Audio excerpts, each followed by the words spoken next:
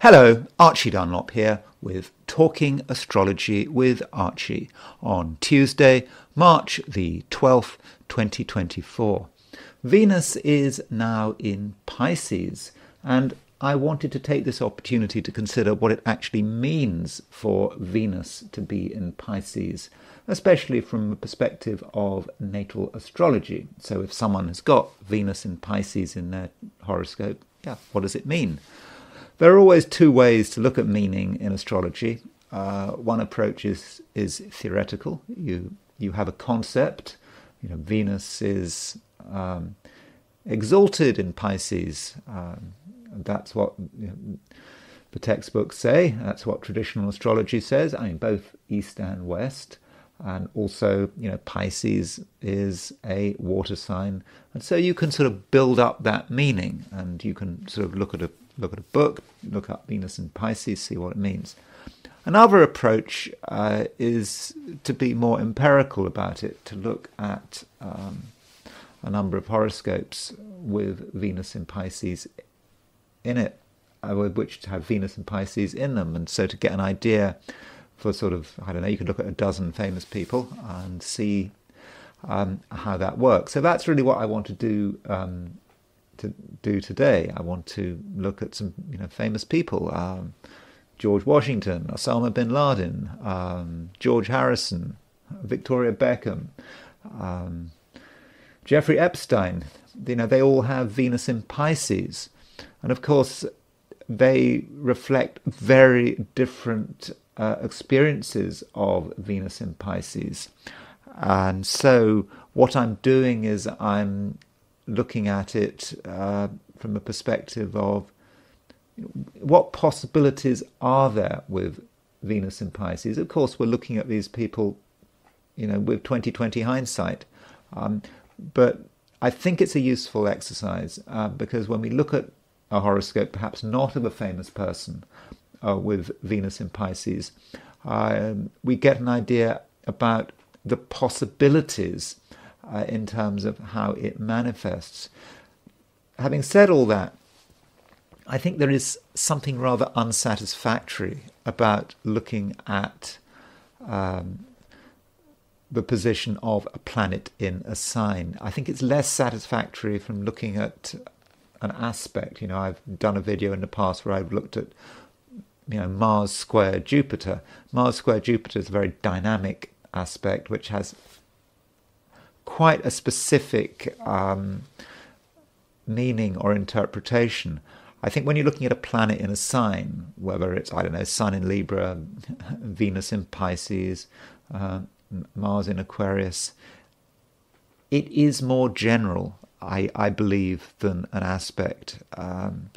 It doesn't have any context. So I think that is the problem with what I'm doing. So when we look at these individual charts, we're trying to look at the context, and I think you always have to consider the context when looking at a planet in a sign. Okay, it's a planet in a sign. I mean, that's true certainly with planets in aspect as well. But I think with planets in signs, it's even more important to consider the context. And of course, one must never, ever look at a planet in a sign in isolation. Well, indeed, one mustn't look at any single configuration in isolation. You've got Venus in Pisces, you must be like this. You've got Mars square Jupiter, you must be like this. You've got to look at the context, not just of the person's biography, but also the context of their chart. What other things are going on in that chart? What other things are linked, with that, Venus in Pisces? Is it in aspect to anything, or is it not in aspect to anything? That can also be important. But before I look at Venus in Pisces, I want to look at the astrology and the I Ching for today, which is Tuesday, March the 12th, 2024. So here is the chart for today, as usual, set for noon on Tuesday, March the 12th, set for noon in New York. There we've got the sort of top right, load of people with Venus in Pisces. You probably recognize them all. There's Victoria Beckham on top right. There's Jeffrey Epstein and Osama bin Laden and George Harrison and George Washington. So the moon continues to be in Aries. Moon in Aries is quite an assertive placement for the moon. It's about how we want to express ourselves emotionally. We're not really prepared to just keep our feelings to ourselves. We want other people to actually know how we feel. I think that is going to be important in many cases.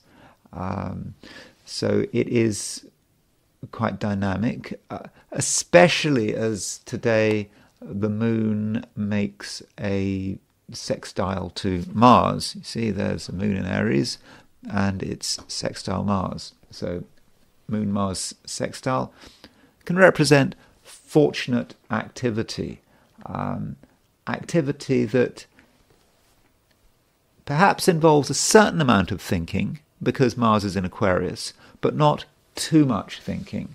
And so, for, many of us, we are going to be able to apply ourselves relatively easily.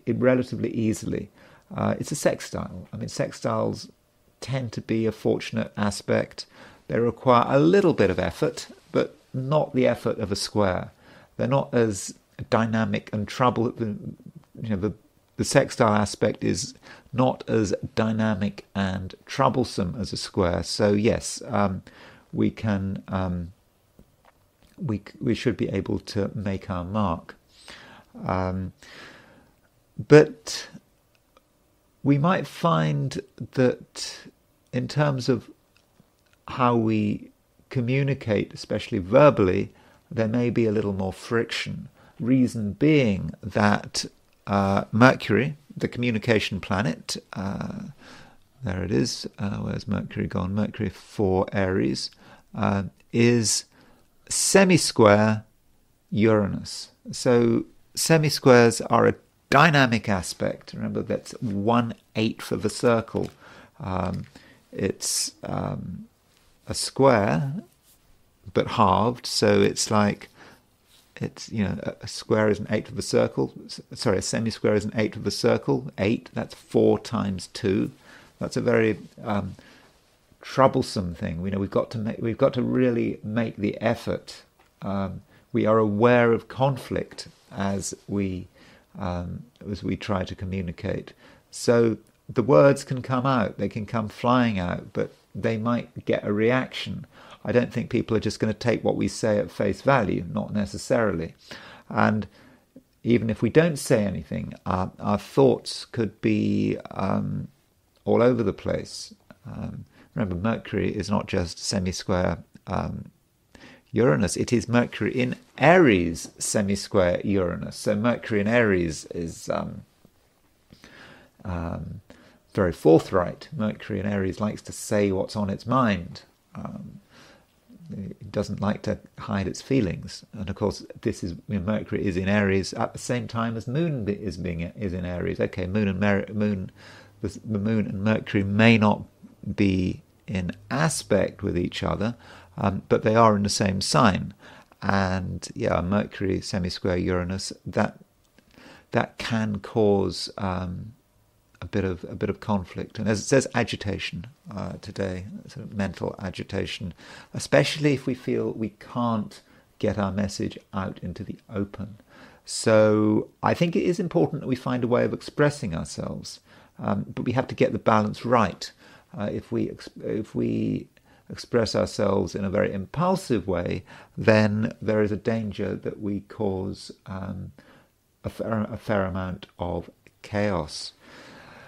Now, it is true that the moon is in Aries, but from a North American, or indeed an American perspective in general, this evening the moon does go into Taurus.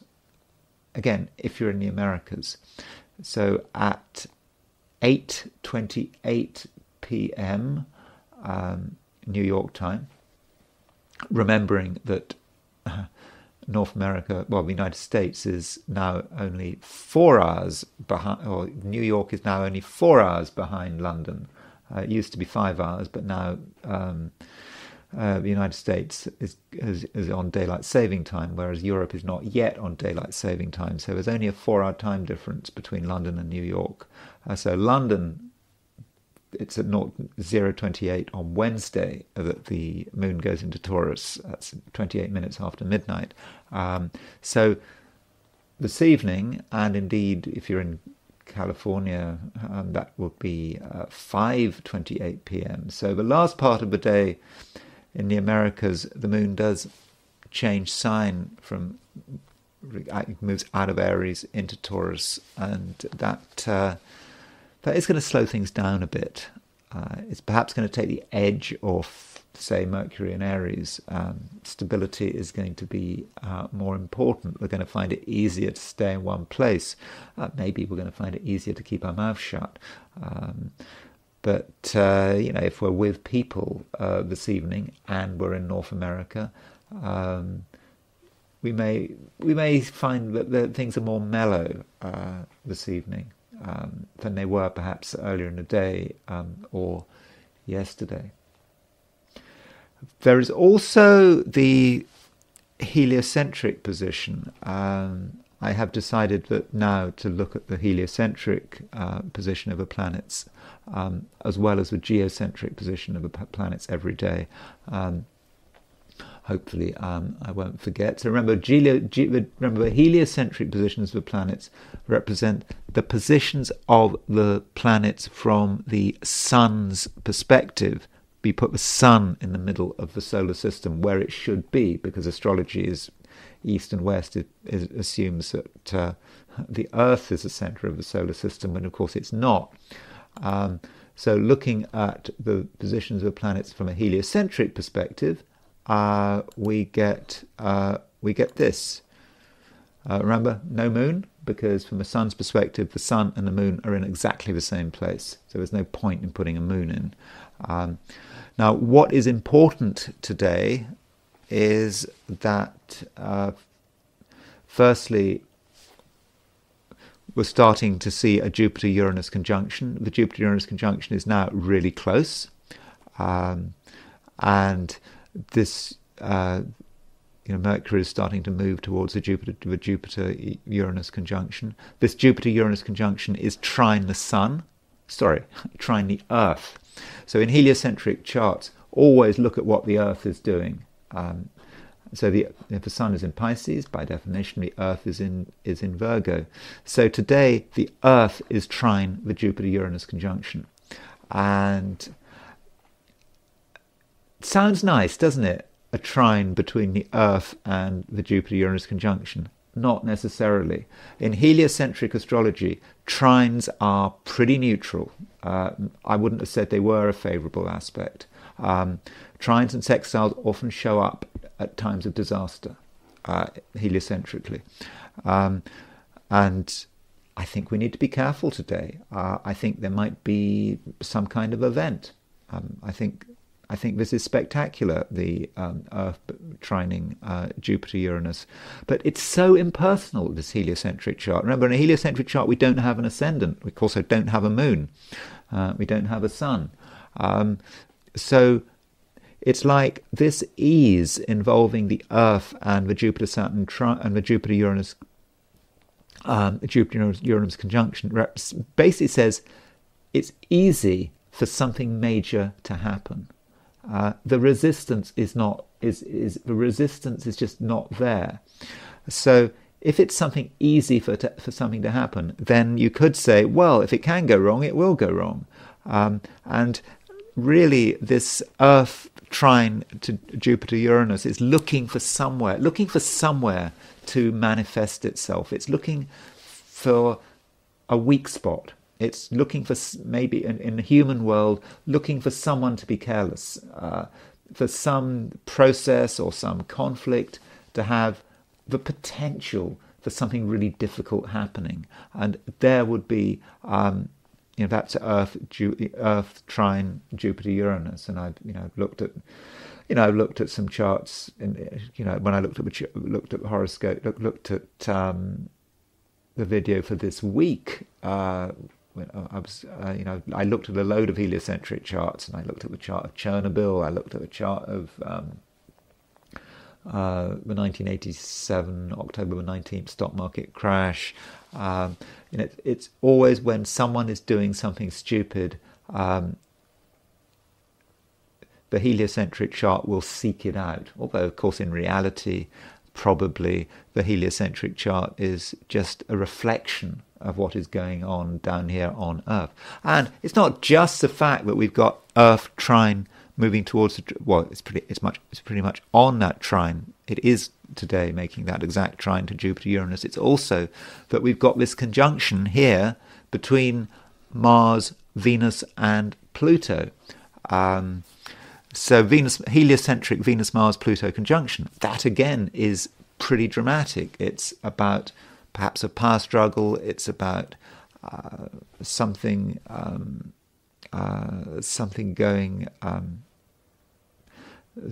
going wrong because someone is pushing their weight around.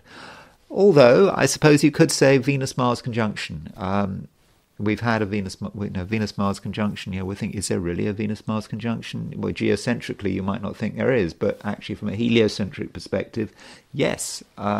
So in a general sense, Venus-Mars can be about sexuality. It can be, Venus is a planet of female sexuality. Mars is a planet of male sexuality. So there is a connection there, and it is about attractiveness. And Pluto, you throw in Pluto as well, that's really quite intense. So it might be about people trying to use their charisma and attractiveness to get their way. And this is a very global thing, though. There is a question mark about how personal a heliocentric chart can actually be. But the heliocentric chart does indicate that today might be quite dramatic. And this is not indicated really by the geocentric chart. And this is why I say that you always need to consider what's going on heliocentrically. I mean, every now and then.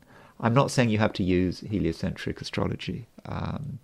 But if you want to play with heliocentric astrology and you haven't got the computer software, then astro.com does have PDFs on their ephemeris section. You can get PDFs for every year for the heliocentric positions of the planets. Okay, so that's the broad astrological picture, with the heliocentric chart being very dramatic, I would have said, but the geocentric chart being not so dramatic.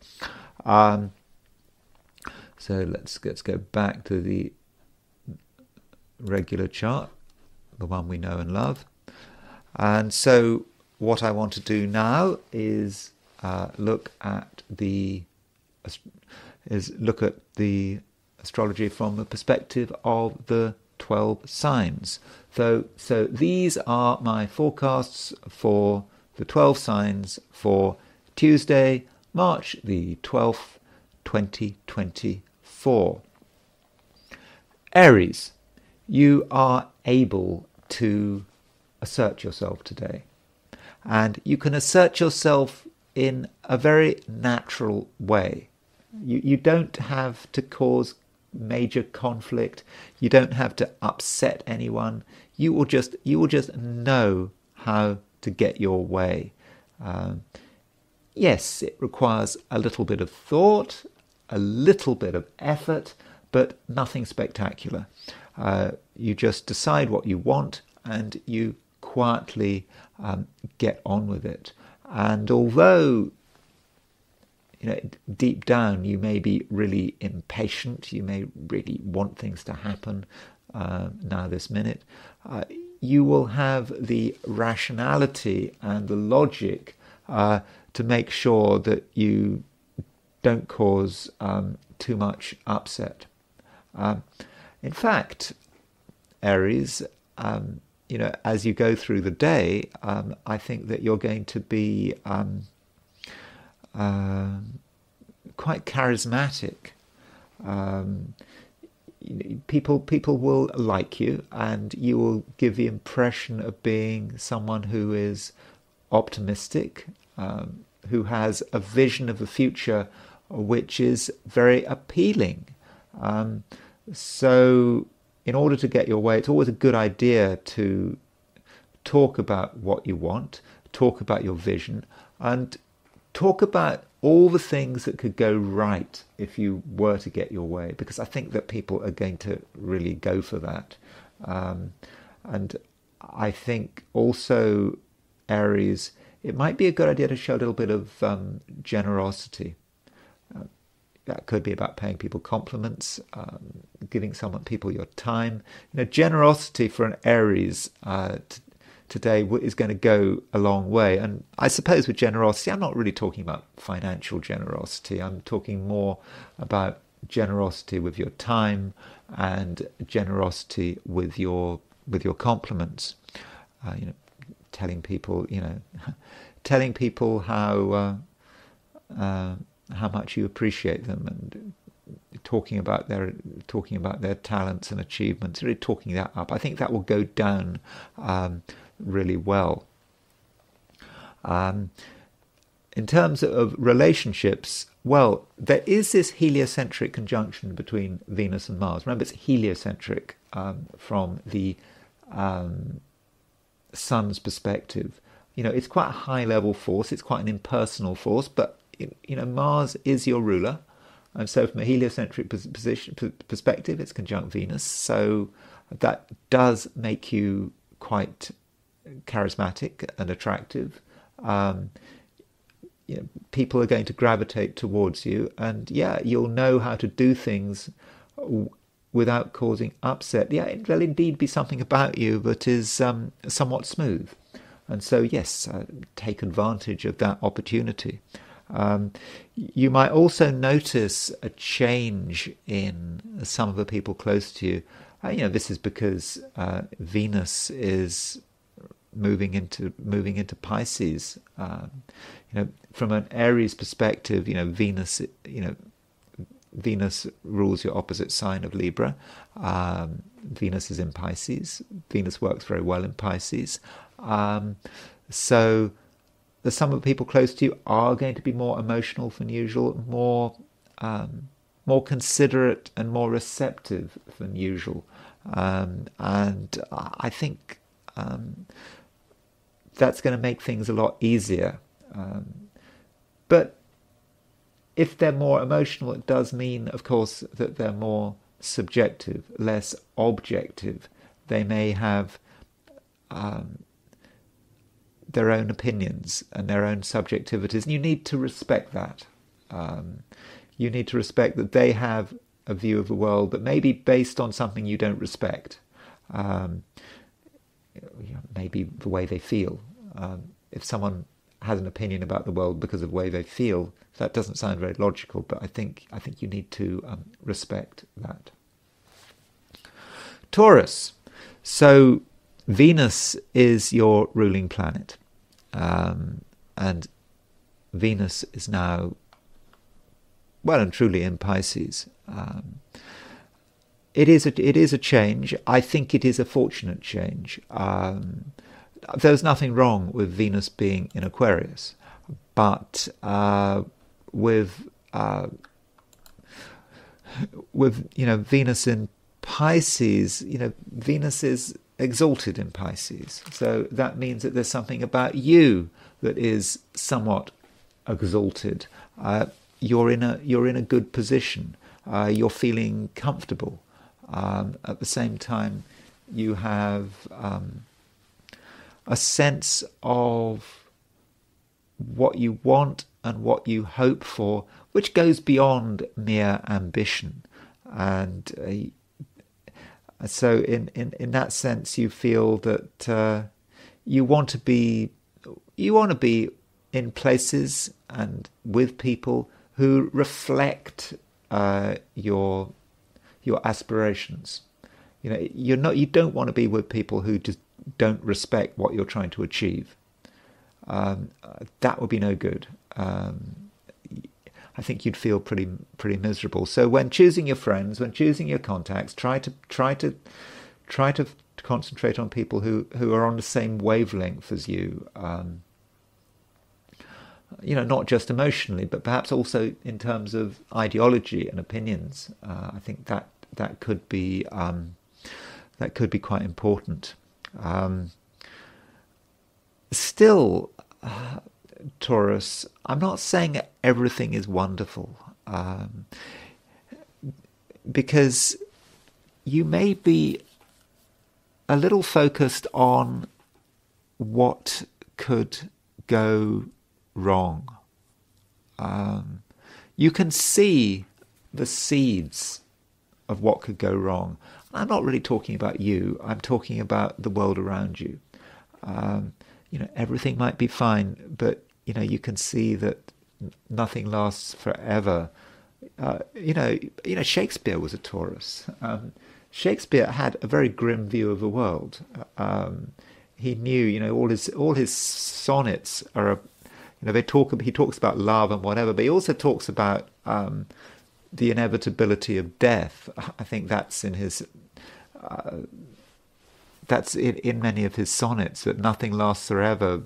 The beauty of youth doesn't last forever. And asking about, I think, Shakespeare, of course, is always considering what is the point of anything, because he's a Taurus. He brings things down to its actual material, basic reality. What is the point? And I think that is the theme in Shakespeare. And so yes, Shakespeare was a Taurus, and I think that aspect of Taurus may be manifesting a little. Asking yourself, what is the point? Because you can see the beginnings of decay. And again, I'm not talking about anything personal here. I'm talking about what you're seeing in the world around you, and you can see how things are going wrong, and you're seeing that certain cycles are starting to go to move into their sort of negative phase. Other people might not notice it, but you notice it, and so there might be a preoccupation for some Taurians with the inevitability of decline and death. I must emphasize, I'm not making anything. This is not a personal comment. I'm just talking about the way some of your thoughts may be moving. Don't let this get you down. Anyone can think about the fact that all of us are going to die at some stage. That however much we're enjoying ourselves, it can't last. So don't get too fixated on that. But still, you might come across certain people who have this approach, who are a bit down, and you suppose you have to work out how best to negotiate the situation.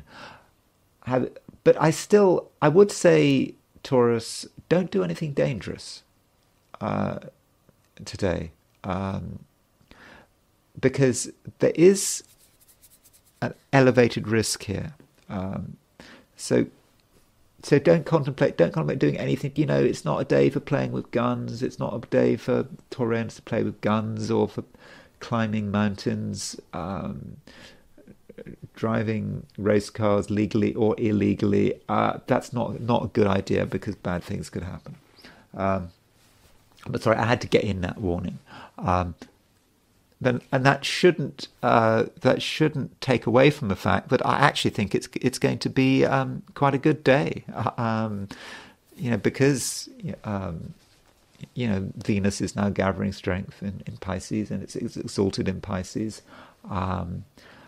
You are, I think, still going to want to assert yourself, and we shouldn't forget that from a heliocentric point of view, Venus, your ruler, is conjunct Mars. Remember, it's not conjunct Mars from a geocentric point of view. very widely conjunct Mars. I suppose 9 degrees doesn't really count as a conjunction, but from a heliocentric point of view, that conjunction is exact. And there may be one particular thing you really feel you have to do, and you really feel you have to assert yourself, and it just has to be done. Now, in some ways it doesn't have to be done, but you feel it's necessary, because you feel that in a wider perspective, if you don't do it now, you might miss your chance. And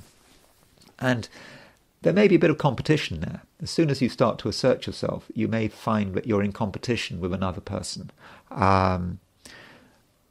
If you do get into a competitive situation, how are you going to win a competitive situation? Not through brute force, but instead through sensitivity. Gemini. Well, Mercury, your ruler, is gathering strength in Aries. Mercury is now well and truly in Aries. So, in general, it is a time when you say what's on your mind. I mean, that's got to be the case, hasn't it? I mean, Mercury rules Gemini. Gemini's in Aries. So yes, you really do feel that you need to assert yourself,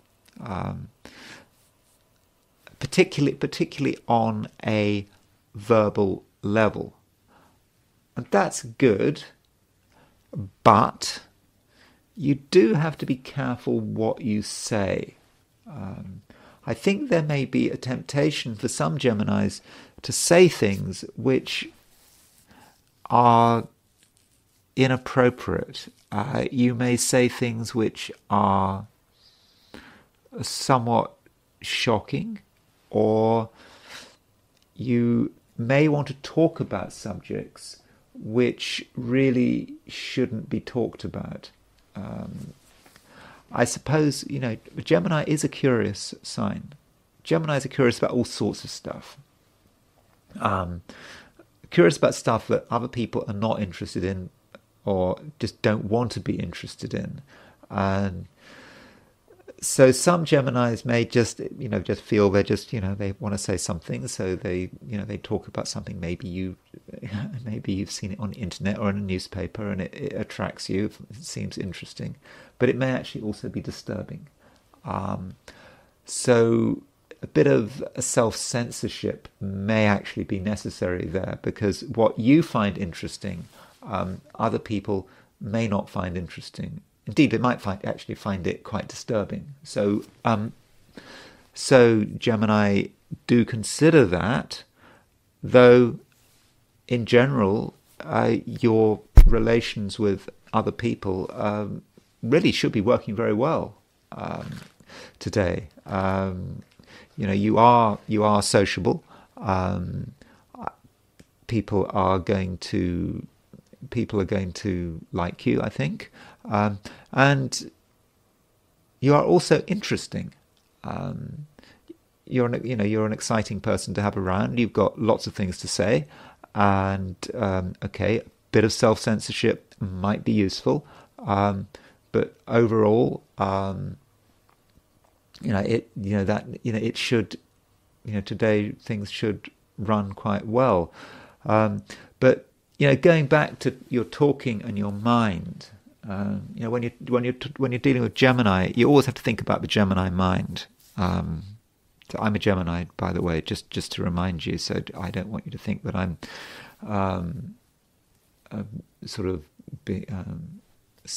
singling you out or anyway. So I'm talking to myself as well as talking to you. But the Gemini mind is quite restless today. That's because Mercury is semisquare Uranus. Uranus is quite an unsettling force, or at least it can be. And so your mind is working in many different directions. And you may actually at a certain stage become quite restless. I mean, I think there is a general atmosphere of restlessness today, regardless of your sign, but I think it particularly affects Gemini, because, Mercury is the planet ruling Gemini. And so semisquare Uranus, there's a sense in which you're pacing. Okay, you may not be literally pacing, but you may be pacing in your head if you don't get enough stimulation, if you don't get something that you can actually focus on. So if you do get lots of ideas, you do need to work out how to deal with these ideas. I wouldn't just communicate them just for the sake of it. Just because you're thinking about something doesn't mean you should speak. It doesn't mean you should talk about it. As I've already said, you might cause a bit of offence there if you just say whatever's on your mind. So you have to work out how to work it through. Maybe a bit of planning is necessary. A bit of structure is necessary. Writing things down. So that could be a good idea. But whatever's going on with your mind, you are an innovator. Some of your thoughts are really quite brilliant, and you are moving forward. You're starting to look at the future, and even if you can't do something now, it does seem that in the near future you will have the opportunity to put your ideas into action. Cancer. You continue to feel that you've got something to do. I think that Cancerians are fairly motivated today. You understand that you have to go out into the world and possibly make things happen. You may take the view that you are the only person who can make things happen. If you don't do anything, nothing is going to happen. So it's just important that you respect that, and it is absolutely the right thing to do. I said that yesterday, I think. It is the right thing for you to do, to be out there, making things happen, creating waves. That's what you're there for. And if you are with other people, especially in an organizational setting or at work or in some organizational society that you're involved in, it may be down to you to take the lead. You will see that something needs to be done, and you will be very clear about what needs to be done. Though you should understand what the source of your power is. Because today, the moon, which, remember, the moon is the ruler of Cancer, the moon is sextile Mars. And so moon sextile Mars is not just about Cancerians being assertive. It's about Cancerians being able to bring their inner power to bear on their outer environment. That the inner power, the source of that power is deep within yourself. And it might be the case that you don't. One reason you might not want to assert yourself today is because you might feel that it might make you vulnerable. We think about assertion as something that gives us protection. That's what we're there for. It's a defense mechanism. But you might take a different view. You might take the view that if you are asserting yourself, if you're trying to protect your own interests, then you're revealing a part of who you are, and that might not be something that you want to do. Well, I think the answer to that is to say that you don't have to reveal everything. You just have to reveal enough to get your way, and then that should mean that you can get the balance right, that you can get your way without overexposing yourself. One final point: if you're in the Americas, this is specifically to the Americas. this evening, in fact late afternoon if you're in California, the moon does change sign. It moves out of Aries into Taurus. You might experience a change. You might find yourself calming down, being more reflective, and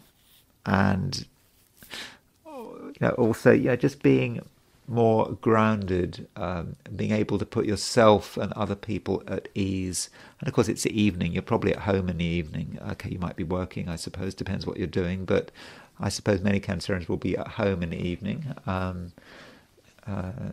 Americans seem to go to bed early, at least compared to people in the UK. I don't know, is that right? I think they do, but I'm not sure about that. My observation, when I walk around the streets at sort of 10:30, everything is dead. I think there will be a little bit more life in the UK. Yes, so moon moving into Taurus, there is a time to, it's a time to reflect, and settle. And you may have a chance this evening, if you're in the Americas, Cancer, to settle not just yourself, but to settle other people, the people close to you. And there may be a sense of togetherness and even sensuality with moon moving into Taurus. If you're not in the Americas, don't worry, a moon moves into Taurus tomorrow. Leo, you're feeling that things could be better. I mean, better in an inspirational way. You're not happy with the status quo. You want to consider. It's not you. You want new ideas. You want new possibilities. And some Leos may actually be feeling that they are wasting their time. That you're supposed to be doing something and you're not doing it, and that bothers you.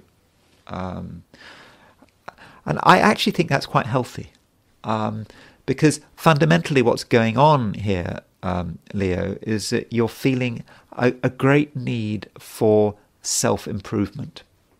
You're not complacent, and this desire for self-improvement is starting to have quite a big impact on you. And it's not enough just to have wonderful ideas. It's not enough to read about what can be done, or think about what you can done, or watch YouTube videos about what can be done. You actually have to make things happen. And this may manifest in certain cases as a certain amount of ruthlessness. Once you decide you've got to do it, you're not going to care too much about other people. It has to be done. This is the main thing that matters.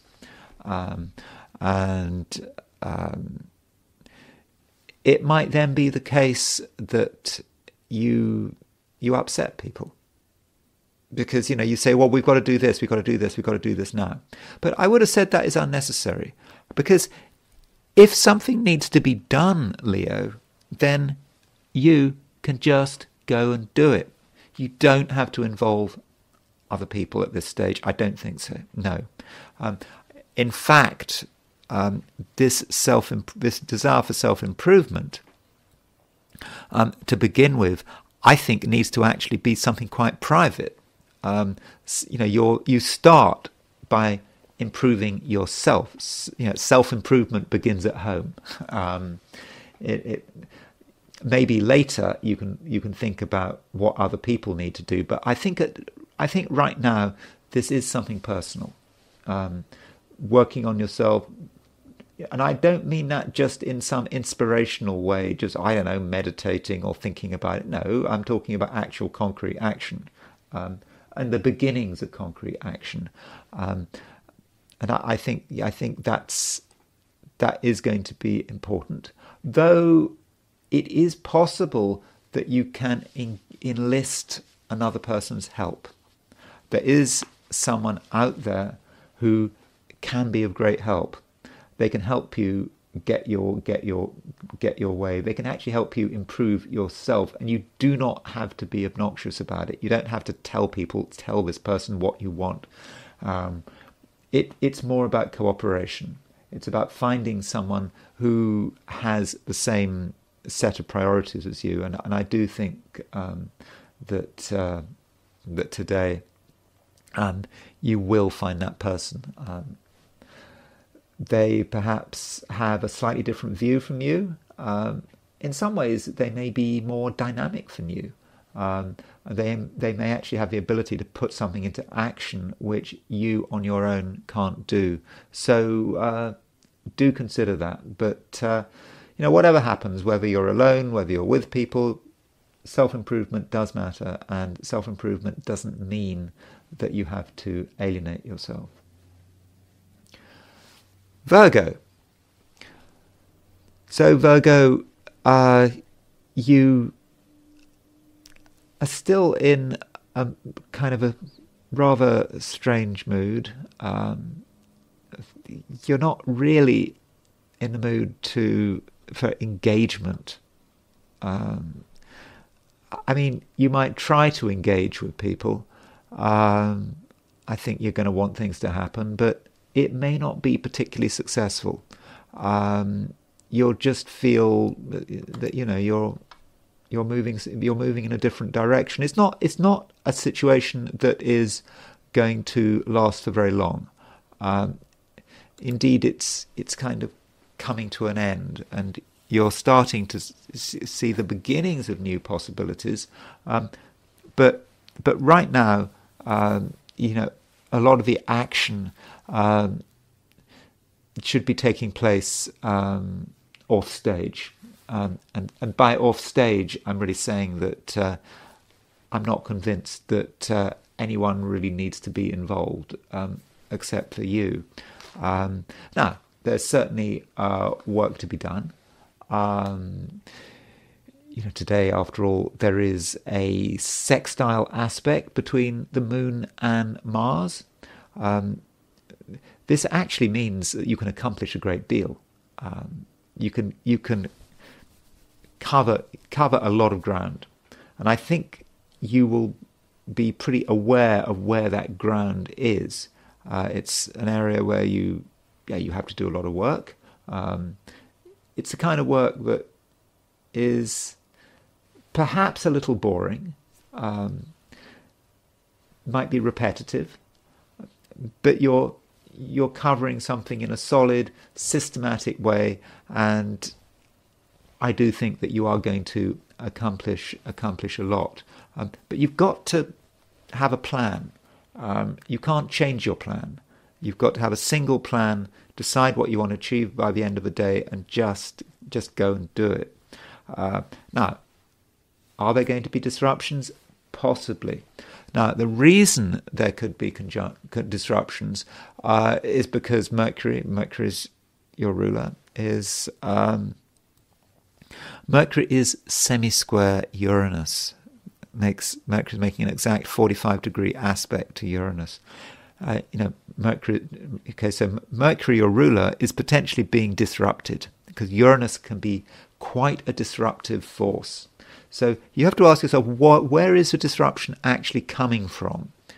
I think it's actually coming from yourself, although it might seem as if it's coming from outside. There is a temptation to blame other people for messing things up, but really there's something in you that is not entirely happy with the situation. And I think what it is something quite high level, connected with broader concepts of meaning. We all have a need for meaning, whatever we believe, even if we're atheists, we still have a need for meaning. We want to be part of something, and I think that's part of what it is. There's something kind of knocking on your door saying, why? What is the purpose? What are you doing this for? You should be thinking about something else. Now, that doesn't mean that you should drop everything and say, "Oh yeah, why am I doing this?" I've just said that it's a day for systematically organizing yourself. Now, if you worry about meaning, if you open the gates and I don't know what would Huxley say, the Aldous Huxley, the doors of perception, and you see the whole universe for what it really is, well, you'd just accomplish nothing, would you? But you still have to be aware of that need for meaning. It's something it shouldn't be about conflict. You have to understand that whatever you're doing is part of a broader plan, and the challenges you feel, which I think they're challenges that they might appear to come from outside, but are actually coming from within you, are legitimate, and they do have to be taken seriously. Maybe very soon you can start to think about the broader meaning and start to act on this need for some wider context. But right now, probably not. Libra. I hope, Libra, you are now enjoying the fact that Venus is in Pisces. I suppose it's a bit of a two-edged sword, Venus moving through Pisces. Venus, remember, is your ruler. So Venus rules two signs. It rules Taurus and it rules Libra. So the good news, I think, with Venus moving through Pisces is that, very simply, Venus is exalted in Pisces. It works, it works well in that sign. So there's a sense of comfort there. So I think that is fortunate, and I think it's quite lucky for Venus to be in Pisces, simply because of the fact that it's exalted. But from a Libran perspective, the sign Pisces is, I don't know, a little boring. Pisces is about organization. It's about organizing, perhaps in the face of chaos and disintegration. But it's not your chaos and disintegration. I suppose it's what's going on in the world. You can see that it's hard work for everyone to keep things going, and in order to deal with this, you do need a certain amount of structure. And with Venus moving into Pisces, I think you do need to create that structure. But how do you create that structure? In order to organize and structure your life, it's not just about building things and being systematic. It's also about being aware of what might be attacking that structure. Because if you leave anything for long enough, it disintegrates. That's the way of the world. Anything that is alive and vibrant must have the capacity to disintegrate. And so you perhaps have to use your feelings to work out how best to protect what you're trying to build, because you're building for the future. You're organizing for the future. And when you're organizing for the future, you consider all of the possible threats. And those threats, they're not direct, scary threats. It's just the threats of time. As time passes, so it is that things disintegrate unless they have some kind of flexibility. So you have to build, but also build in a way that takes into account the pressures of time. And I think that is what you need to do. Now, watch your feet with Venus going into Pisces. Really look after your feet. So have a look at your feet, and how have a look at how you're treating your feet. Do consider your shoes, whether you're wearing shoes that are maybe the wrong size, or there's something's rubbing or whatever, and activities that might damage your feet, because Pisces rules, the sign Pisces has a special connection with the feet, because that makes sense, doesn't it? Because Pisces is the last sign, and so if the Aries is the first sign, is the head, then the bottom sign, the Pisces, is of course the feet. And right now with Venus, your ruler, moving into Pisces, that's certainly something you need to consider. I'm not saying anything bad is going to happen to your feet. I'm just saying that you need to make a special effort to look after your feet. Okay, in a week or two, Venus will be conjunct Saturn, and that might be a time when you may have to make a really special effort to look after your feet. But don't worry, I'll mention. I think I'll try to mention that when the Venus-Saturn conjunction comes up. Now, as far as other people are concerned, a couple of points to make. It is true that the moon is making a sextile to Mars, and the moon continues to move through Aries, which is your opposite sign. So I think there are people out there who are going to be helpful, and they're going to be, I believe, supportive of your creativity. So through another person's help, you can make the most of your creative potential.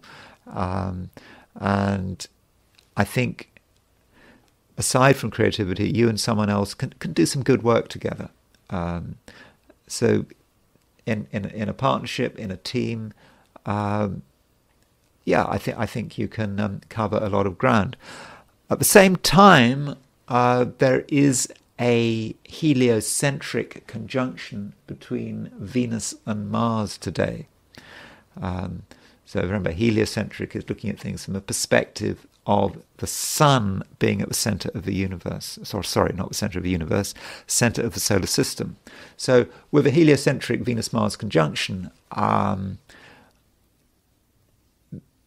there is a danger there, because Venus is your ruler, Mars has a connection between the other person. There is a danger of an irritation. And this irritation may not be sort of personal. It may be about how you look at the world and how you consider your progress in the world, and what is helping you and what is holding you up. And you may feel that something or someone really is holding you up. Also, the heliocentric Venus-Mars conjunction may have a link with close relationships. That you and someone else are starting to get close, but maybe too close. I think with this Venus-Mars conjunction, you want to be able to benefit from cooperation with other people, but with the heliocentric Venus-Mars conjunction, I don't think you want to get really close to any one person, unless you have 100% trust for them, because otherwise you might feel that you're overwhelmed and that you lose your freedom of action, and I think that's not something you want to do. But I wouldn't get too hung up on the heliocentric Venus-Mars conjunction. Instead, just just focus on what you can do and what needs to be done. If someone can help you without overwhelming you, then that should be fine. And overall, I think, Libra, you can have a constructive day. Scorpio, you're feeling that you want to know where everything is. You're not really in the mood for being messed around, and it's possible, Scorpio, that you may have an unreasonably static view of the world, just thinking that, you know, it's perhaps all about you, and that you want things organized in a particular way, and that might have something to do with how you respond and how you react to other people. But you do have to understand that different people have different approaches, and your approach is not the only approach. And if you're trying to make changes today, and I think many Scorpios are going to be trying to make changes today, then those changes do have to take into account your social environment. So consider people, consider what they want, and at the very least try to negotiate with them. And, you know, I think this is something you can definitely do. I mean, after all, the moon is making a sextile aspect to Mars. As I've said earlier, sextiles are a fortunate aspect. They allow you to harness your abilities effectively.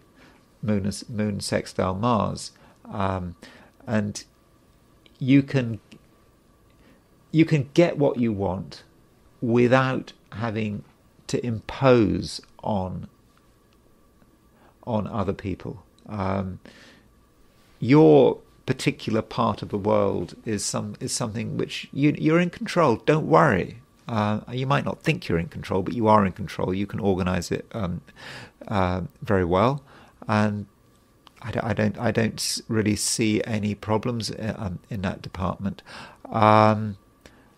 Also, as I've been mentioning in this video, there is a heliocentric conjunction between Venus and Mars, and I think that's important for you because Mars is your ruler.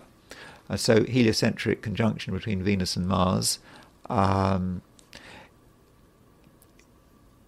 does actually make you quite effective in social situations, provided you're reasonable. I mean, there is a tendency, Scorpio, for you to be unreasonable and for you to spoil it and to think that you don't want to compromise. You don't want to give anything away. Your way is the only way.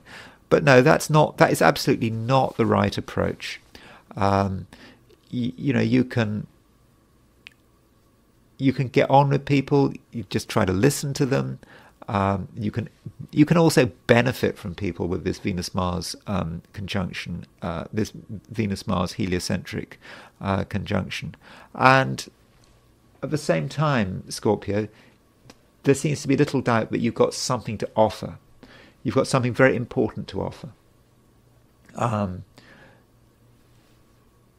And once people realize what you've got to offer, it may be your wisdom, but it may also be your enthusiasm.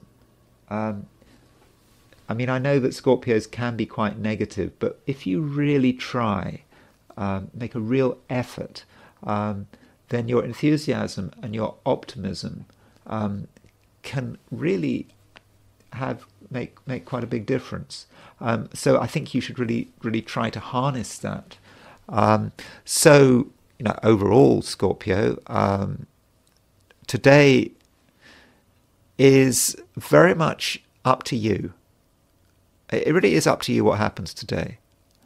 I think that at worst, you could be so focused on what you want and believing that what you want is the only thing that matters and that your way of working is the only way, that yeah, you could spoil the day. That's absolutely possible.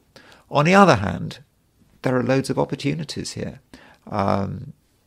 You have the ability to work very constructively with the people around you. There's a possibility of you being really liked and admired, people really wanting to have you around. You just have to be open and not judgmental, and just perhaps at some level, Scorpio, seeing yourself as being there for other people. That doesn't mean you have to compromise anything, but just being there for people, giving your advice and wisdom, but also giving your enthusiasm. It is there, definitely there. You give over your enthusiasm and your optimism, and people are going to really like you for it. And in the end, I think that is going to really improve your general position. So if you want it to be a good day, Scorpio, it certainly will be a good day. Sagittarius.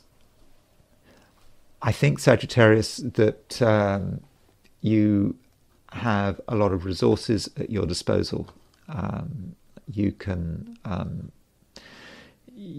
show the world what you can do, and at the same time, if you need anything, if you need anything to sort of maximize your potential, it will be there for you. So you don't have to struggle too hard to find any sort of missing ingredients. The missing ingredients are not missing at all. They are right in front of you.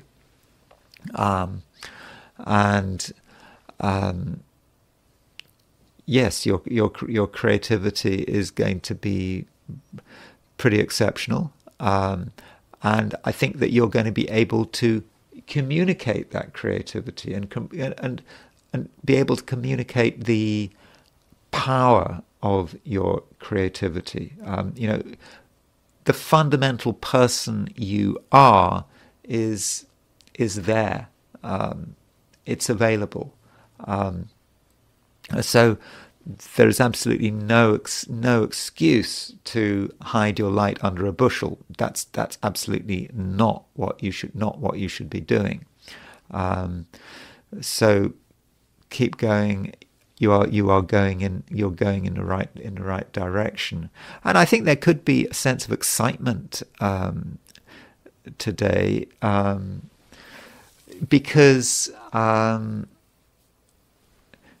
Jupiter is your ruler, and Jupiter is starting to make a heliocentric conjunction to Uranus. Now, that heliocentric conjunction happens at a slightly different time from a geocentric conjunction. But the Earth, remember I talked about the heliocentric chart where we look at the Earth rather than the Sun? The Earth is making a trine to Jupiter. It's making a trine to Uranus. So it's bringing it all in. It's bringing it all together. And while this Earth trine to the Jupiter-Uranus conjunction, for most of us, may be quite general, just a bit too cosmic for us to really make use of, I think if anyone can make use of it, it's you, Sagittarius.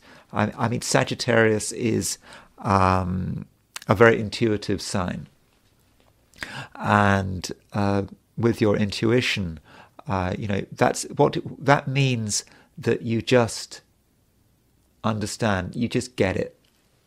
And what's happening in the world, where it's all going, sure, in many respects things are getting worse, but that's not about you, Sagittarius. It's just about the world. But you absolutely get what's going on, and because you get what's going on, and today you particularly get what's going on, you're able to put yourself in a position of great strength with just a knowledge of what's happening. And because you have that knowledge, you're able to make the preparations. You're able to, you're able to do what's required of you. And in a way, Sagittarius, today you might be a bit of a prophet, and the things you say without thinking may actually be right. So if you're having discussions with people about the world and what's going on in the world and where the opportunities are,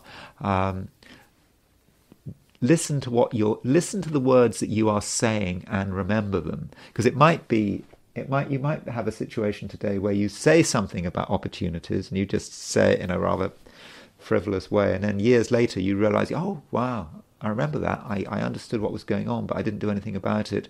So do consider your ability to be intuitive, because it might be something quite special. Capricorn. For the last day or two, Capricorn, you may have felt that you just weren't really in the mood for much, at least not in the mood for much beyond your own immediate sphere of interest, and I think that's fine. You need your space. You need time to reflect. But things are changing. I think that you're starting to see what needs to be done and who you need to connect with. I don't think there's necessarily anything that needs to be done right now, but I think you perhaps need to start preparing for a change. And I think also that you may have become more effective now when it comes to interacting with the world around you. In the recent past, you may have felt that perhaps people weren't always listening, and that might have been annoying. But you also have to ask, why might people have not been listening? And maybe the reason people weren't listening is because you weren't listening. And now, I think, Capricorn, you are in a better position to start listening. I think that you are becoming increasingly sensitive. You're picking up on things which perhaps yesterday or the day before you weren't picking up on. And because you're picking up on things, that means you're able to engage with the people around you. You're able to understand the way they're feeling, and that sensitivity is, I think, going to really help. And because of your increased sensitivity, as I said, especially in that sort of communicative to and fro between you and others, because of this sensitivity, I think that you're in a better position for getting your way. There is a sense, Capricorn, in which you want something done. It's becoming quite strong. It's a feeling that now it has to be done. There's a certain sense of frustration, though, because you might be feeling that the thing you want to get done, you can't get done, and that might be annoying you. But perhaps you couldn't get it done because in the past the setup wasn't right. But now it is coming into focus. So if there is that one thing that you want to get done, then now is, I think, the time to start really working out how you're going to go about it, because I think that things are moving in your favour. It may be with the moon making a sextile to Mars that there does have to be a little bit of discussion about money. You know, I have mentioned money on and off for Capricorns for some time. Reason being because there used to be a lot of stuff in Aquarius, and from a Capricorn perspective, Aquarius is a very financially orientated sign. Now, most of that stuff has moved out of Aquarius. Okay, we're going to have Pluto in Aquarius on and off for a long time, but you know, Mars is still in Aquarius. Mars is about assertion. From your perspective, it's about, you know, it's about asserting yourself in terms of sorting yourself out in terms of money. That's one way of looking at it. But you know, with Moon sextile Mars, that might indicate that there's work to be done in terms of settling a financial matter. A financial matter that perhaps isn't fully resolved, but you now do have an opportunity to really sort of resolve it. But you still want to do it in your own way. But a lot of this idea of wanting it done in your own way is to do with the fact that the moon is in Aries, and the moon is going to change sign pretty soon. In fact, if you're in the Americas, the moon changes sign this evening, or even if you're on the West Coast, it changes sign late this afternoon. The moon moves from Aries into Taurus, and I think that's good news for Capricorns. Again, if you're not in the Americas, don't worry, moon moves into Taurus tomorrow. But moon moving into Taurus is probably going to make you a little more agreeable. Also, the moon is going to be moon in Taurus. It's an Earth sign. You're a Capricorn. You're an Earth sign. Moon in Taurus is good for Capricorns, and it's going to enable you to sort of settle yourself, but at the same time be a little more extroverted and a bit more appreciative of your own and other people's creativity. So this evening, if you're in the Americas, Capricorn, you may experience a bit of a change, not just in yourself, but in terms of the people close to you. The people close to you may become more relaxed. And not just because it's the evening, the end of the day. There's a more fundamental change going on, and things will be more settled. There'll be less drama. So that's it, Capricorn. It looks an okay day. There's plenty of things that you can do, or indeed plenty of things perhaps that you should be doing if you're able to motivate yourself. Aquarius, you continue to have quite a lot to say. After all, there is a sextile between the moon and Mars. The moon is in a part of your chart that's connected with communication. Mars remains in your star sign, or your ascendant sign, or your moon sign. It depends how you're looking at these.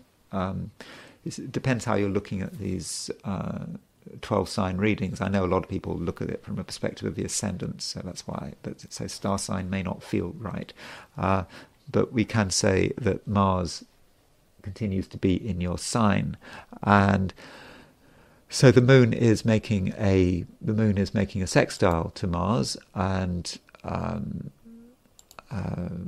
I think that's going to make you reasonably assertive, but not assertive in a way that is a way that is aggressive or upsets people. I think that you can quietly make it clear that you do have a set of desires, and you want these desires perhaps to be fulfilled.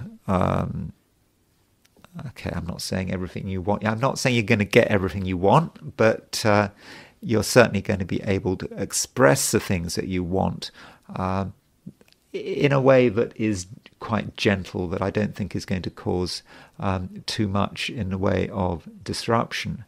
But, this idea of you feeling that something has to change, that you want something to happen, and that's perhaps your number one desire, it shouldn't be neglected. There is something, Aquarius, that you really do feel needs to happen. And in the recent past, you may have felt that it just couldn't happen because the circumstances weren't right. But I think now you may be in a position to actually work out ways of making it all happen, and I think that is to be welcomed. And I think you're able to explain what you want and why you want it. But we should not completely ignore the financial dimension. Venus moves from Aquarius into Scorpio. Venus moves from Aquarius into Pisces. Venus is very much in Pisces. And that's not just about money. It can also be about what is going on in terms of your work, or if you're working, or if you're involved in some kind of organization, or the way you're trying to establish your public profile. Money is going to be important. So, for example, if you're working today, and indeed over the next couple of weeks, the money aspect could be important. Maybe you or those employing you may be more increasingly concerned about profit and whether something is viable from a financial perspective. Financial viability is going to be important. I think there could be a lot of toing and froing about financial viability. Whether something is worth doing from a financial perspective, and people may move this way, that way, change their mind, have different views one day, other this. You just have to be aware of that and try to make sense of it. But I think that this apparent chaos is actually quite useful because it's kind of opening up. It's opening up one's intuition here, the feeling of where the financial flow is moving. Now that might be in terms of your own personal finances. It could be about the finances of where you're working, the organizations you're involved with. People can be involved in organizations in their community on a voluntary basis, and money can still be important. For example, working for charities, non-profits, money matters, and I think that you will have a good intuitive sense for where it's all developing. And if there are going to be problems in the near future, you might be the first person to notice. So if you get a feeling, not just about your own finances, but other people's finances, or some organization you're working for or with's finances, I would take that feeling quite seriously, because actually, Aquarius, you might be onto something, and so by perhaps giving a warning, or it could be about seeing an opportunity. It could work both ways. You might be taken notice of, and you could prove yourself to be extremely useful. Pisces, you're feeling a bit nervous, restless. I think, particularly if you're the kind of Pisces that is quite cosmic, a cosmic Pisces. And I think that is because of the heliocentric position. So from a heliocentric perspective, remember, this is just looking at the positions of the planets from a perspective of the sun being in the center of the solar system, because astrologers astrologers tend to look at things from a perspective of the Earth.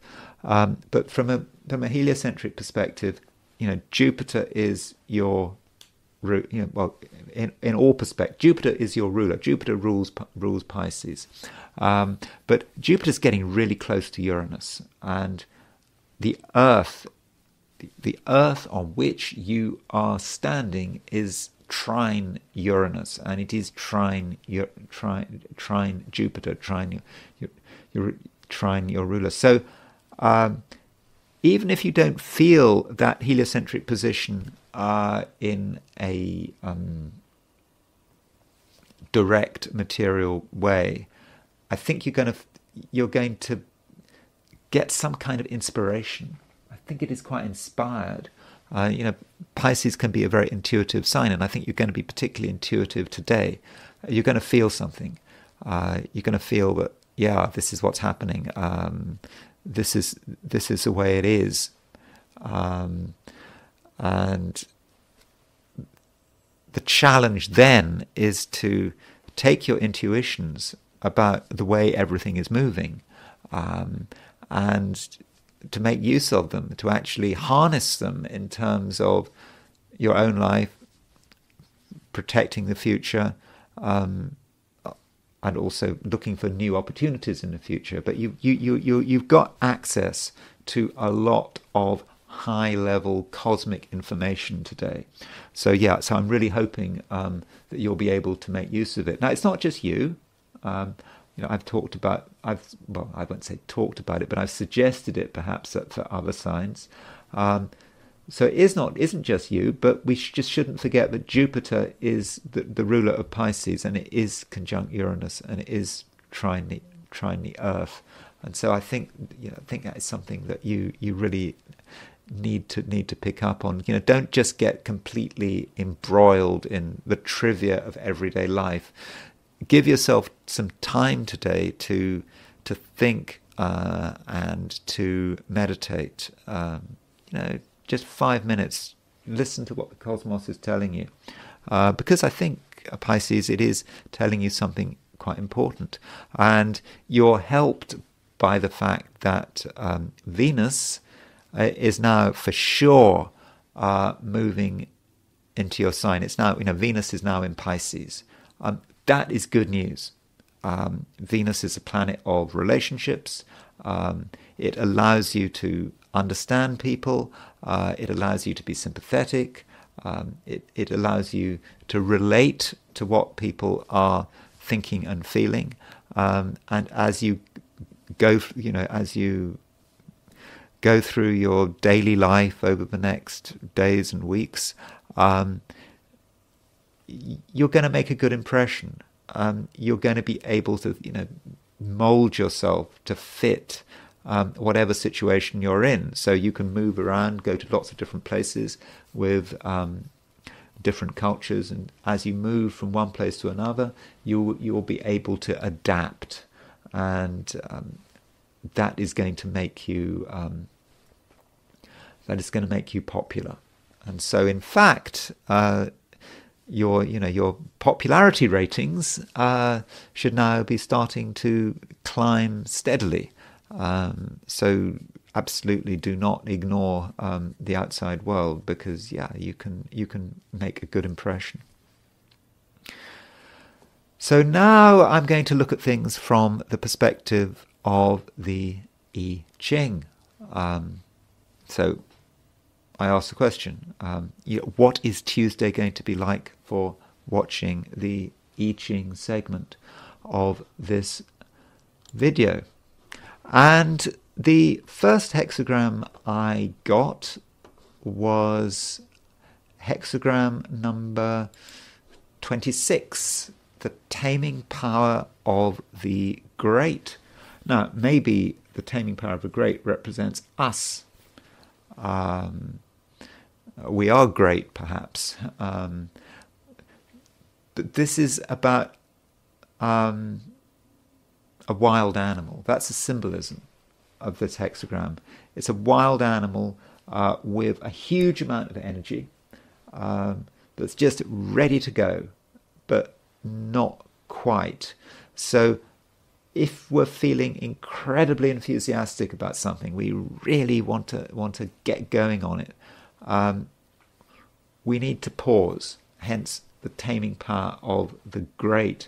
And the symbolism of the taming power of the great in the I Ching is of a wild bull, which you need to put a wooden board on its horns so it doesn't hurt itself.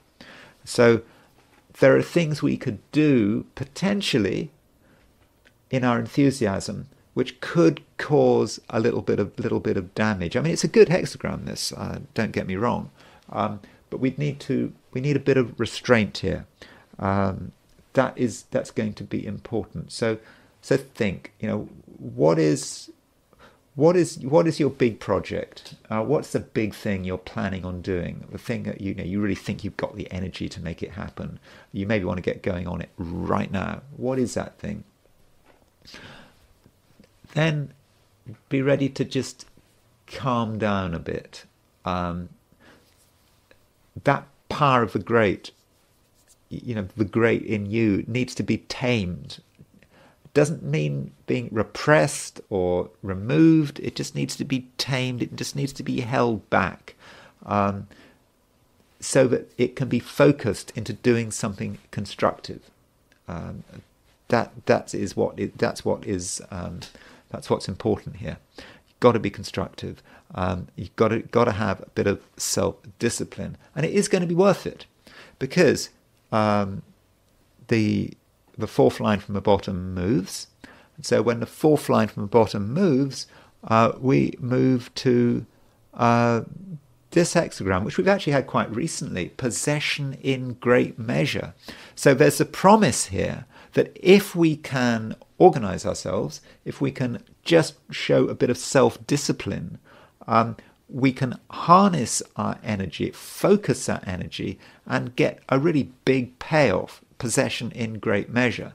There are a lot of things we can get. Now, it would be tempting to see this hexagram in terms of money. Now, it may well be that is the case. That if you're trying to get hold of a large sum of money, for example, what it's telling you is that you can't just go and grab it. You've got to tame yourself in order to get what you're looking for. But it may just be something else, because possession in great measure may in itself may not be the be all and end all. It's what the possession in great measure actually leads to. So once you've got the possession in great measure, and that possession in great measure is not just your financial resources, but your abilities, your talents, your knowledge. Once you've got it all and you've brought it all together, then you can accomplish something really, really major. So what is that accomplishment? The accomplishment that goes beyond possession. Because with the right level of focus and discipline, I really do think that today you can achieve it. Okay, maybe not today absolutely, but you can create the foundations for it. You can get yourself in the right frame of mind. That self-discipline is important. Yes, you've got this energy. In fact, this sort of ties in with this possession in great measure. It ties in with, actually, interestingly, one of the midpoints today, because Saturn is aspecting the Mars-Aries midpoint. And I think this ties in quite well, because the Mars-Aries midpoint is about dynamic action in the world. But Saturn is about restraint, restraining that dynamic world-orientated action. And that's kind of like the bull getting the headboard, something attached to to its horns to stop itself doing an injury, to make sure that it uses its energy constructively. And so that's maybe what the Saturn aspecting the Mars Aries midpoint is about. So yes, I think it's looking pretty good, and with self-discipline, yeah, we can really achieve something quite amazing. Yes, I'm being positive. I always feel a bit bad being positive. Why do I feel bad about being positive? I think the problem is about being positive is that I don't like this idea of over-promising. It's always a problem. I remember, when I first started doing astrology in the sort of late 80s, I'd do people's charts and I'd see a Jupiter transit and I'd say, oh great, you got Jupiter transit, and those were the days when I was doing written. I do all my horoscope, my forecasts were written, my stuff was written, and I'd only been learning astrology a couple of years, and I'd be really positive about this Jupiter transits, and of course nothing would ever happen. Jupiter, and so I'm always wary about being positive with this kind of thing. But yes, I think it's good. I think possession in great measure is a really good hexagram. So if you can really focus on what you need to do, exercise some self-discipline, and don't take anything for granted, then yes, I'm pretty optimistic. Okay, so having done the I Ching, I want to return to the astrology, and I want to consider Venus in Pisces. And what I wanted to do is really very quickly look at people with Venus in Pisces, and just to get an idea of the different ways in which Venus in Pisces can manifest. And I want to start off by looking at two poets. So one of his poets is Langston Hughes. So Langston Hughes, he was born in 1902. I think he died in 1967. And he's a poet I'd never heard of before I came to America, and he's a really important American poet. He was African American. I think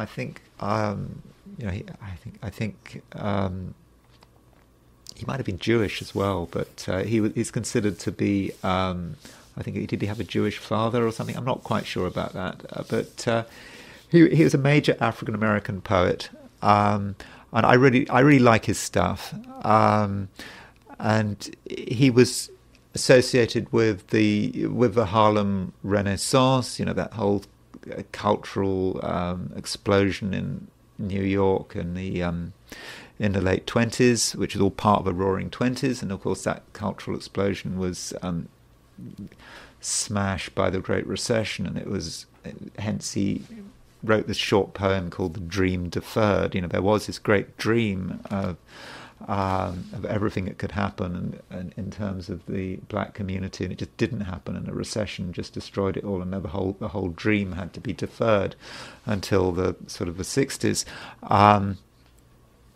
And he has Venus in Pisces, and he probably has, well, he does have a Venus-Mercury conjunction in Pisces, probably in Pisces. You can see his Mercury is at 0 degrees 6 Pisces, so he could have Mercury in Aquarius. So we don't have his time of birth. All we know he was born February the 1st, 1902, noon in Joplin, Missouri. But still, he has a conjunction between Mercury and Venus, and this is a reminder that the Mercury-Venus conjunction is very creative. It's artistically creative. It can be about being an artist, a writer. Okay, it can be creative in terms of business. It can be creative in quite a destructive way, as we'll be seeing in other charts. But that Venus in Pisces is about, if you're a poet and you've got Venus in Pisces, you are going to be receptive to what is going on in your community and in society, and I think that is reflected in his poetry. A lot of his poetry is very angry about the treatment of African Americans in the Deep South, for example. And his poems and his writings were often about that. And he also picked up on the spirit of the times. He was, I don't know whether I don't think he was a communist when he died, but I think in the 20s and 30s he was a communist, and he actually wrote a poem extolling Stalin, or talking about time for he said something like time for Jesus Christ to move over, and because he was very critical of Christianity, and perhaps he saw people in his community being overly impacted by Christianity. Maybe that was white man's religion ultimately, and he was critical of that, and he was really picking up on the spirit of the times in the 20s and 30s when people really thought that Stalin and the Soviet Union was the savior, not Jesus Christ. So I would look at his poetry if you haven't looked at it before. It's really interesting, and very powerful. And the Venus, that's one way in that which Venus in Pisces might work. Another poet, a poet that I think most people in the UK will have heard of, who had Venus in Pisces, is Wilfred Owen. So Wilfred Owen was a war poet in the First World War. He had this standard. Venus in Pisces is about picking up on the mood of the time. And if you want to be a successful poet, that's what you have to do, don't you? You have to be able to pick up on what's happening. Poetry is not some you just want to write a poem for the sake of it. Successful poetry really needs to have passion. And of course, the poets of the First World War, certainly, I don't know. I mean, I don't know about poets of other countries, but certainly British First World War poetry was. People don't hear about Second World War poetry. It's because so many people were being killed in horrible trenches in the First World War, but it had a major impact on people. And so Wilfred Owen, with his Venus in Pisces, he was picking up on the mood. At the beginning of the First World War, his poems, I think, were quite enthusiastic. It's all good, the right thing to do, going off to fight for your country. But then by the end of the war, I suppose remembering he was killed in the last week of the war, but at the end of the war there was this bitterness and the anger, and the idea that the whole thing was a lie, and just people back in England sending people off to die, and it was just ghastly, and what it was, describing people dying in a gas attack and so forth. And so Venus in Pisces, as with Langston Hughes, just picking up on what was going on, and I think that is very important for a poet. There is also a Venus-Mercury connection here. Now, with Langston Hughes, we had a Venus-Mercury conjunction, possibly a Venus-Mercury conjunction in Pisces, but we don't know what sign Langston Hughes' Mercury was in. But if you look at Wilfred Owen's chart, there is the Aries point. And we can see that Venus is approximately 13.5 degrees from the Aries point. Mercury is 15.5 degrees from the Aries point. But the Aries point is within about a degree, just over a degree from the Venus-Mercury midpoint. I think that's close enough to say that the Aries point is on the Venus-Mercury midpoint. So, the Aries point is the world at large. It's the world point, and Venus-Mercury as a pair is about artistic creativity, in his case poetic creativity. So Aries on the Venus-Mercury midpoint, on the Mercury-Venus midpoint, is about being able to understand what's going on in the world and being able to write about it, and in a way that other people can immediately relate to. So that's one aspect of Venus in Pisces. Now, Venus in Pisces can have a less savoury dimension. And someone who had Venus in Pisces was Jeffrey Epstein. So there's Jeffrey Epstein. He had a Venus-Mars conjunction in Pisces. Venus is about relationships.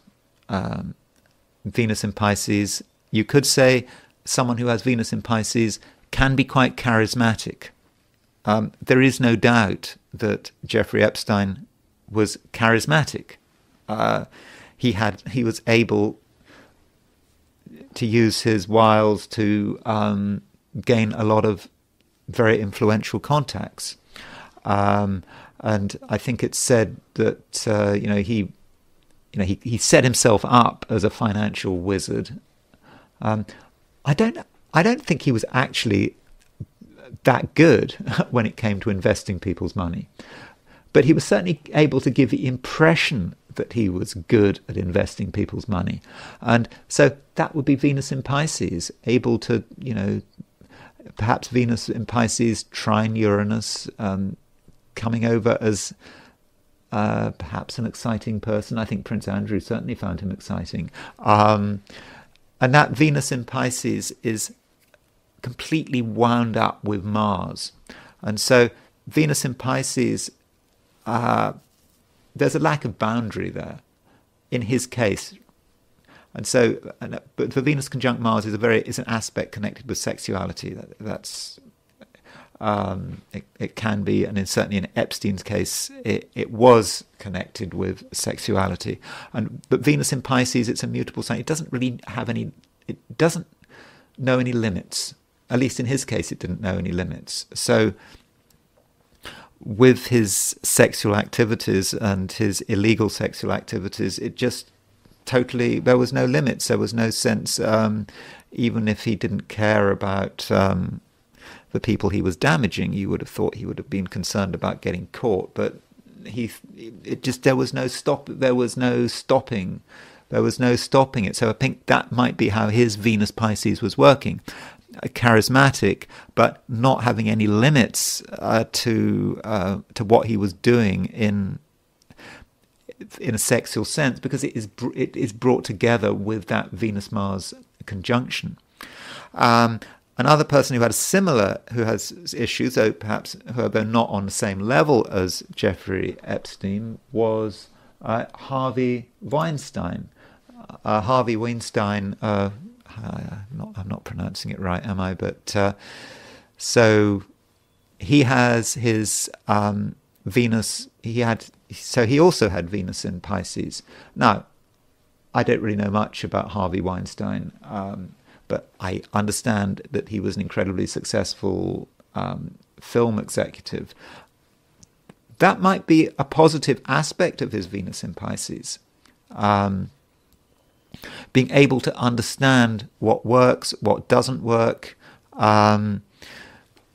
Interesting, like Jeffrey Epstein, Harvey Weinstein had Venus trine Uranus. But that Venus in Pisces was perhaps able to make him successful in the world of film, because he knew what people wanted. He knew. Perhaps he had social skills. He was able to bring people together. But Venus in Pisces didn't have any limits. But it wasn't. I don't think it's immediately obvious from his chart. At least just by looking at his Venus. I mean, his Venus is conjunct the North Node. I mean, if it was conjunct the South Node, that might have made sense. But Venus conjunct the North Node. The North Node is where we're supposed to be going. I suppose Venus conjunct the North Node in the 4th house would indicate someone who shouldn't be so focused on their public profile. Yes, it's easy for him to be successful. That's one way of looking at it. But Venus in Pisces clearly in his case went wrong. And like with Jeffrey Epstein, there were no boundaries, and he had no sense of not just moral boundaries, but legal boundaries. So once the moral boundaries go, the legal boundaries go as well, and he does things that are both illegal and immoral and ends up in prison, like Jeffrey Epstein. So that is a way that Venus in Pisces could work, and maybe it's connected with the fact that Harvey Weinstein's Venus in Pisces was trine Uranus in Cancer. I mean, I'm sure there are going to be other things in the chart, but I didn't want to look in detail at these charts. I just wanted to point out that these two men, Jeffrey Epstein and Harvey Weinstein, both had Venus in Pisces, and I think certainly with hindsight, we can see how Venus in Pisces might have been working in a negative sense. So Venus in Pisces, as we saw with Harvey Weinstein, can be connected with perhaps knowing what people want, and so it could be connected with music. I mean, Venus in Pisces, you would think, is quite an artistic and musical place for Venus. And Venus is about the arts. It could be about music, soft music. Venus in Pisces, yes. So it's not surprising that we might see, George Harrison had Venus in Pisces. Venus at 29 Pisces. So clearly George Harrison was obviously a super successful musician through his through the Beatles, and Venus in Pisces might also have this sort of otherworldly sense. I mean, it's Venus, the opposite position, the opposite sign for Venus in Pisces would be Venus in Virgo. Like Venus in Virgo is in its detriment in Virgo because it's sort of over-connected, it's obsessed with sort of material details, and it can't let go.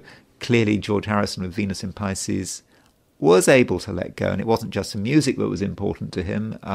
He was also involved with film, and I think a lot of his films, the films he was involved with, were very successful. But he has Venus opposition Neptune. So that Venus in Pisces opposition Neptune could be a disadvantage in many ways, but if you're involved in music, maybe that is a really good way to use the energies of Venus, of Venus and Neptune. I don't know. I mean, is it tempting to suggest perhaps that we could link? I think did he die of lung cancer? He died, I think it was smoking-related disease. I think it was lung cancer. But he smoked a lot. He was a really, really heavy smoker. And I think that led to his very early death. Venus in Pisces, opposition Neptune, it is possible that one might relate him smoking a lot, feeling that he needs to just breathe something in, breathe that smoke in, that could be quite Neptunian, Venus opposition Neptune. We should also notice that his Venus is right at the end of Pisces. It's close to Skeet, which is a malefic fixed star, often associated with shipwrecks. So maybe that Venus opposition Neptune has a link to his smoking. I'm not going to say, well, at least to the smoking that eventually killed him. I mean, again, I'm not looking into this chart in detail. I just want to sort of quickly go over it. Another person who has got Venus in Pisces is Victoria Beckham. So whatever you think of her, clearly was a very successful. She was a very successful musician. You know, obviously with the Spice Girls, or singer, maybe. And so she was successful with the Spice Girls. She was very much able to plug into what's going on in the world around her. And that, I think, is Venus in Pisces. Venus in Pisces knows what's going on in the world at a feeling level. And she's got Venus Jupiter conjunction in Pisces. Now, Venus Jupiter conjunction in Pisces is really lucky. Jupiter rules Pisces.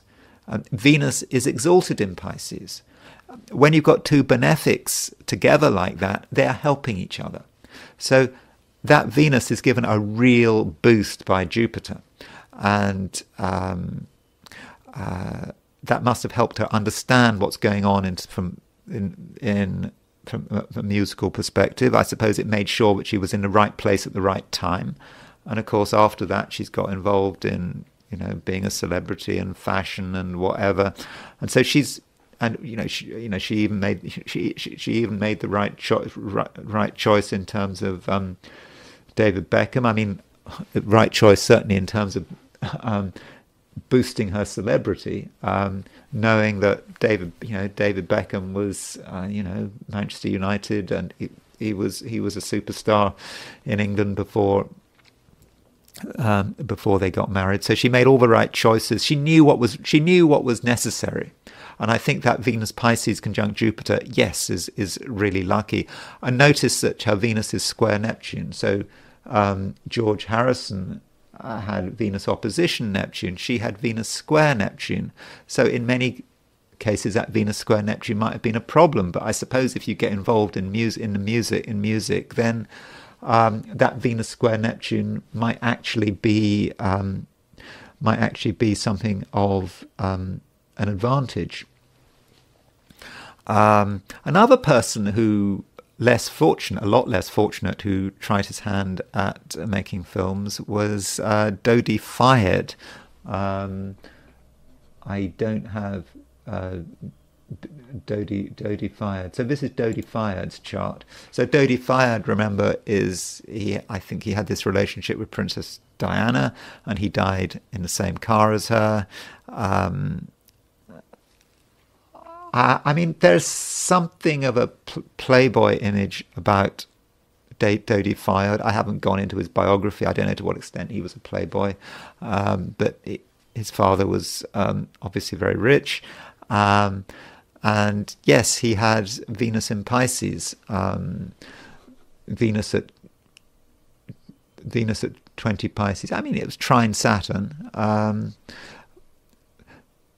but it was conjunct the nodes. And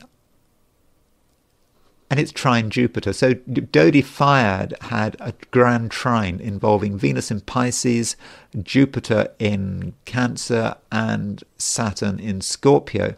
Now, that Venus trine Jupiter, Venus trine Jupiter can actually be quite lazy. You can just drift with the flow. I mean, I'm saying it as someone who's got Venus trine Jupiter. You just get you know, time just passes. My Venus trine Jupiter is in the opposite signs. I've got Venus in Cancer trine Jupiter in Pisces, but you can just drift. You can drift for years. It can be difficult having Venus trine Jupiter. But there may be something a little indulgent about that Venus trine Jupiter. I mean, you'd expect Saturn to moderate it. Just going with the flow, Princess Diana getting in a car, just going through the tunnel. Let the chauffeur make the decisions. And that Venus in Pisces is square. No, it's not square as nodes. But that Venus is trine his Uranus. And that may say something about his death. Maybe if he hadn't been such a playboy, maybe if he'd if he'd been a bit more focused and a bit more serious, and maybe the universe wouldn't have decided that it was to terminate his life early. I'm not quite sure how that works. We shouldn't make presumptions like that. But anyway, Dodi Fayed did have Venus trine, had Venus in Pisces. Now, it's easy with Venus in Pisces to think about it in terms of art or films, or in the case of Harvey Weinstein and Jeffrey Epstein, to see it in terms of boundaries getting dissolved and doing stuff that is immoral and illegal and criminal. You can see that, but what about from a more serious perspective?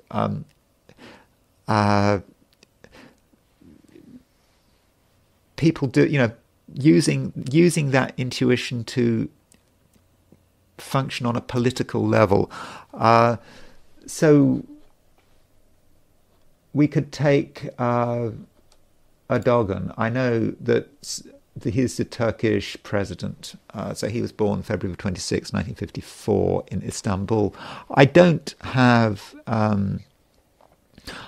the time of birth for Erdogan, but he does have Venus in Pisces, conjunct Mercury, Venus conjunct Mercury in Pisces.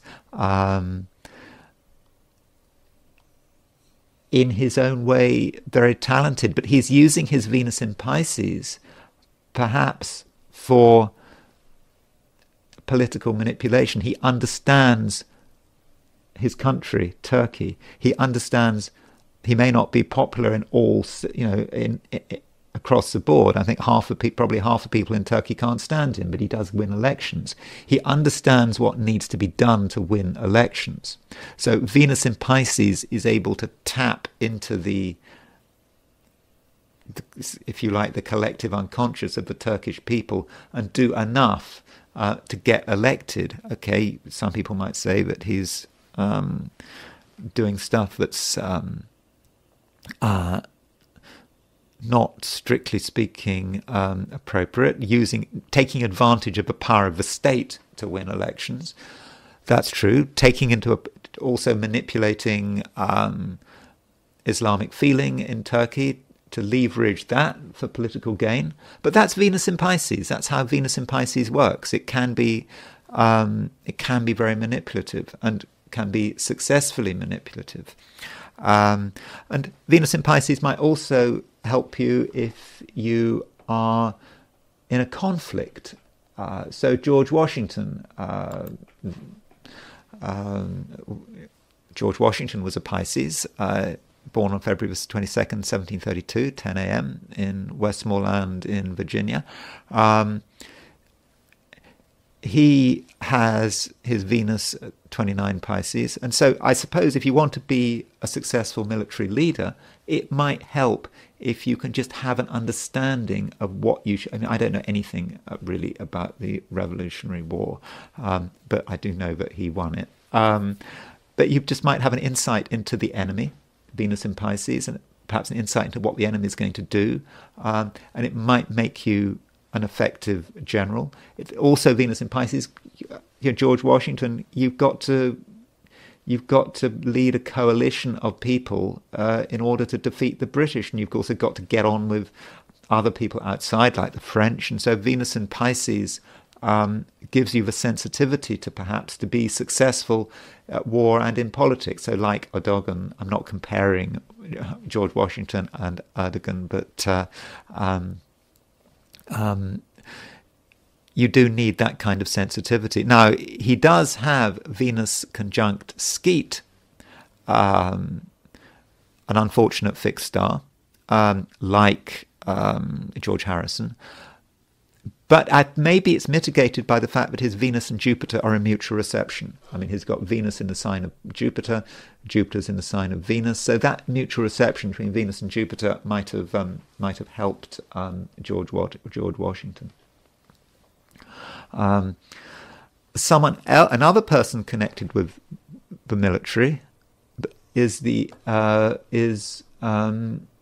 who was killed on the orders of Trump was Qasem Soleimani. So he was killed, I think, in Baghdad airport by Trump, ordered was it a drone strike or something? He has Venus in Pisces conjunct Mercury. Again, very creative, not artistic creativity or literary creativity, but military creativity. He is an Iranian general who was incredibly successful at forging an alliance. And remember, George Washington had Venus in Pisces. George Washington had to forge alliances.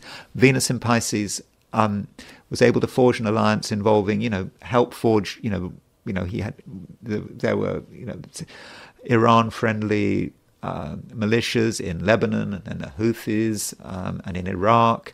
And so that Venus in Pisces gave him an intuition about what needed to be done in terms of defeating ISIS. I know we always think that the Americans defeated ISIS. Well, the Iranians were up against ISIS, and the Iranians went a long way towards defeating ISIS. And so Qasem Soleimani, maybe in his own way, was a military genius, and that's perhaps why the Americans decided to assassinate him.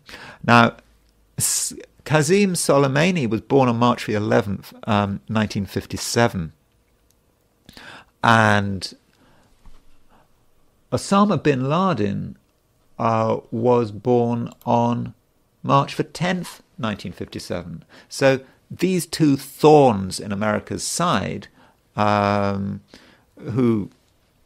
were leaders, I think with Soleimani,